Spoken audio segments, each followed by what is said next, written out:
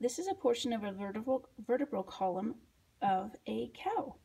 And the neatest thing about this is you can see how the spinal cord would be protected in the center here. And you can also see on the side the places where the nerves would come out to innervate the rest of the cow's body. Okay, and so these fit together nicely.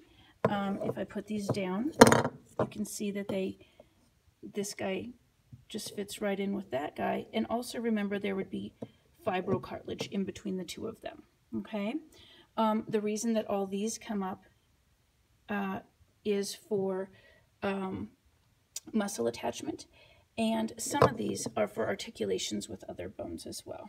Okay, this is from a turkey, and specifically when you buy a turkey for Thanksgiving, it's called a young tom, and you can see that these guys have not finished fusing together, so those vertebrae are still fusing.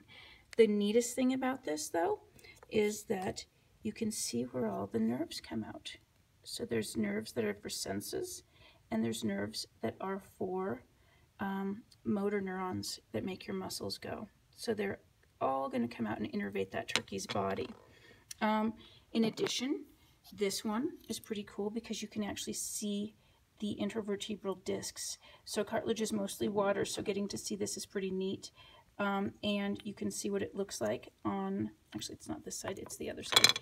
You can see the what the part of the intervertebral disc would actually look like. So there's an outer section called the annulus fibrosus, and you can see a portion of that right here. You can also, again, see that this is going to completely protect the spinal cord.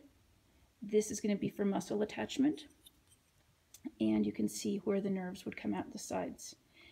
The other one I want to show you with regard to the spinal cord is this guy. So this is articulating with the pelvis, and so that's the sacrum right there. And then here's the intervertebral discs. There's another one up there, and there's where the nerves would come out. Okay.